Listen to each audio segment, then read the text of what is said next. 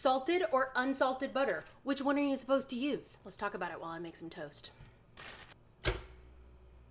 Generally speaking, you're going to use unsalted butter when you are adding salt later into a dish and when you want to have control over how much salt is in your dish. If I'm finishing something like bread or mashed potatoes, I usually want to use salted butter because I want the flavor of the butter to be really present. Some recipes specifically call for unsalted butter, but it is safe to assume in a recipe where it's just calling for butter, you can use unsalted, and then that way you have more control over how much salt is in the final dish. So it's really good for control freaks like me, and also people who are trying to limit their sodium intake. The biggest benefit of salted butter is heightened flavor. Salt makes food taste like itself. So when you put salted butter on a piece of toast, you are going to taste that rich, buttery flavor that you're looking for.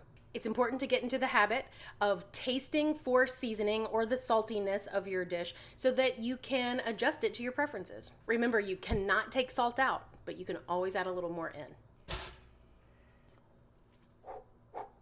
For my toast, I'm using Nellie's free-range grass-fed sea salted butter.